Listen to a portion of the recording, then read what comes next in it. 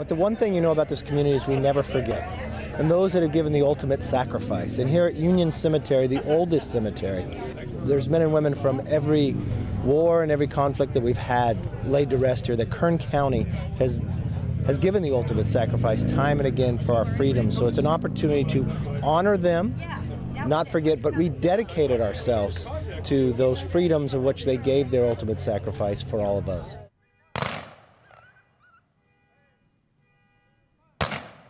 It touches my heart to walk out there, the thousands and thousands and thousands of flags that are on these graves of people that served selflessly.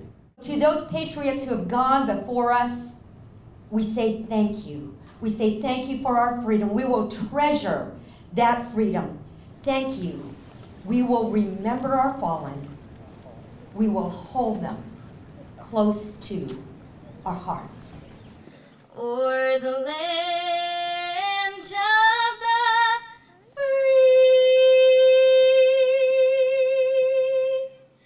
and the home of the brave.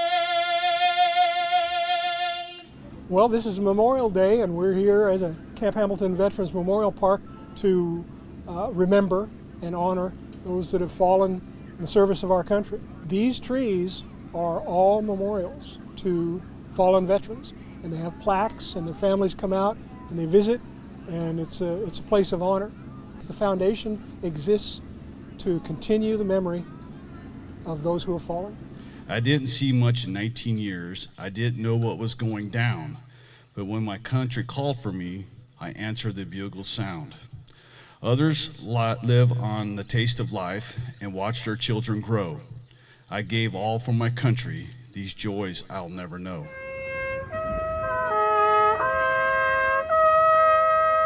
It talks about how life is gone, but there is still a hope that those that are left behind will take up the gap and follow through.